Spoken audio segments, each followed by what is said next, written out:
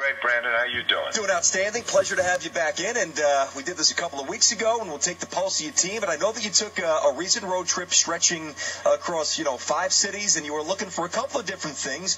What'd you come across with? What'd you see on the road trip that you just took? Well, I think it was on that road trip that Tony Douglas started playing really well and, kind of fulfilled what we thought he could be. And has continued that. Watching Tracy McGrady to kind of judge where he is. Billy Walker, J.R. Giddens, we're trying to see kind of could they fit into our plans next year. Then the rest of our players, just, seeing them kind of come together on that road trip, which is gratifying because we know we're in the end of the season. We know that we don't have a great chance to make the playoffs. So it's pride now and guys that want to play together, and I enjoyed seeing that. Well, Donnie, you know this as well as I, being, in the personnel business for as long as you have. It's very tough to evaluate a player at this point in the season. Not everybody brings it every night. Some teams that are set up for the postseason take a night off. It's the NBA. It happens. So with that in mind, how much can you truly take away, specifically Tony Douglas, how real and how legit has he been, what we've seen so far? I take it that he's real, because he started against Dallas, and one thing you also get at this time of the year is the teams that are going in the playoffs are dead serious. They're playing every minute to try to get better so that when they go in the playoffs, they're ready. So when you see guys performing against playoff teams, that's a big difference than a team that might be in our situation and comes in and has a bad game because they're not into it. This was completely different. It's president of the Knicks. That's Donnie Walsh, Brandon Tierney Show.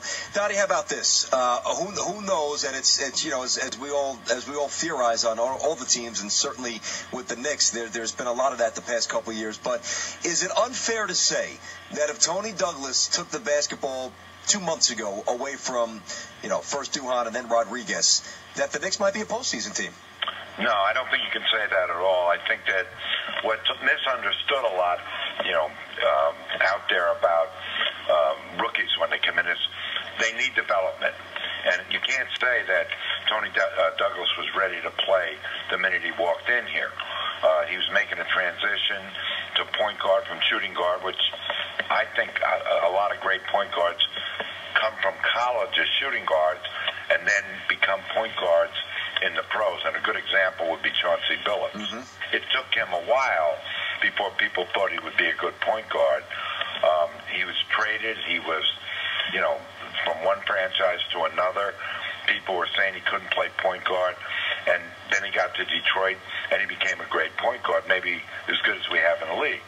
And there's just a different development stages for rookies. And so I think it's unfair to say, well, in the beginning of the year, we would have won a lot more games. I don't think you can make that judgment. But the one thing it shows is that Tony Douglas, when he sat on the bench, was learning. And going into practice, he was learning how to bring forward his point guard skills and the technique that you had to use in the NBA, which is totally different from college. Where did you think, Donnie, at this point, and I don't even know, we look at it so differently, maybe you don't even let your mind wander, but going into training camp and, all the different moving parts, what was your realistic expectation for this season? Well, I was nervous about this year because during the summer, I wasn't in a position to improve the team as much as maybe I would in other years. Because all we could take back would be, if in a trade, would be a one-year contract. All we could sign a player for was for this year. And so you limit what you can go out there and get.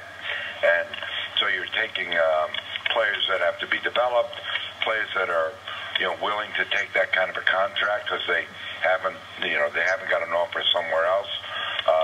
So I knew that it wasn't going to be an easy year. Now we went into training camp. Like every other team in the league, you're optimistic, and your goal is always to make the playoffs. And so, that's just the way I've approached it every year. But this year, I knew it would be a difficult year. I think I said it the first day I was here. You did. You said you were going to shave away the money, and you were going to be patient. And, Donnie, I don't know how the heck you did it in this city, but somehow, man, you've remained patient. Now, I don't think that's as easy as some people think. Well, I do think it had to be done. Whether it was by me or whoever. that there just had to be a point we just said, okay, we're not going to just go sideways. We're going to try to see if we can get this team in a position where it can be improved to become a contender. And I knew that it would be difficult because that means you had to take 2 years and do the best you could. I wanted to be competitive. I think within games we've been competitive, but I don't know that we've been competitive for the playoffs. And that's my goal every year, is to be competitive for the playoffs. So, I didn't like myself most of the time.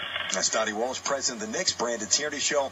Hey, to be fair, Donnie, I don't know if somebody else would have been able to do this, not from showing the personal restraint, but by getting the room to do this from the fans. I think because of your history and as respected as you've been for decades around the NBA by many people, I think when you say the name Donnie Walsh, people trusted more than other names, and that's afforded you the opportunity of buying into time and really not doing anything rash. Do you think that makes sense? Well, I was shocked to see that there were a lot of fans, not every fan, but a lot of fans in New York who seemed to get it, what I was doing, because almost in every other marketplace, people don't understand the cap at all. When you say, well, I'm going to try to get under, I don't want to hear that, call me when you get under. But here, not only do they seem to understand it, but they supported us the whole year. And when we're playing good, the fans are totally behind us during the games. And I didn't expect that. So I'd say it's easier to do it in New York after my experience here. Now, the reason I was willing to do it is because I'm coming toward the end of my career.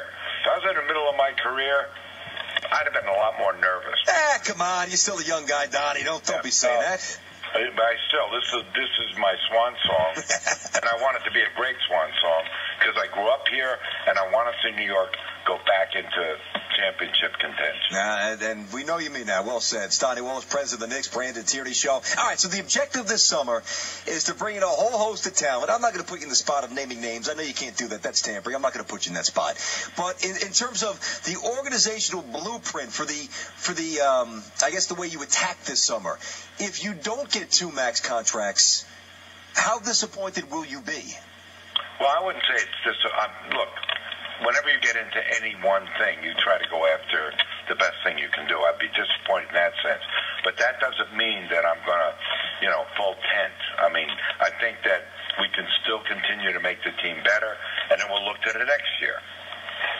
But I want to make the team better this year, but I'm not going to overpay and take up our room for players that I think don't deserve that. I would agree with that, and I think that that's a sound philosophy. I wonder, Donnie, are you willing and able to stretch this out into the summer of 2011? Let's face it, not naming names, but there's a big guy who's available who you recently played against, and Gallo played very well, by the way, against this guy, who could be available in 2011. Would you stretch it over 2 summers and not just 1?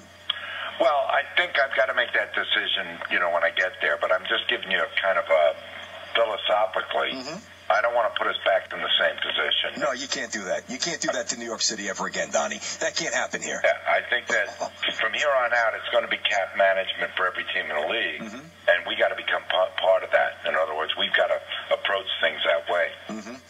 Do you think, before we get to Gallo, do you think McGrady still has something left, and I mean something where he can actually help a team win a lot of games, important games? Maybe not in the role he used to have. And I wouldn't judge him right now because I knew when he came in here it was going to take him time to get his body back to where, he was a big-time player. But I do think that he can be part of a solution. I really do.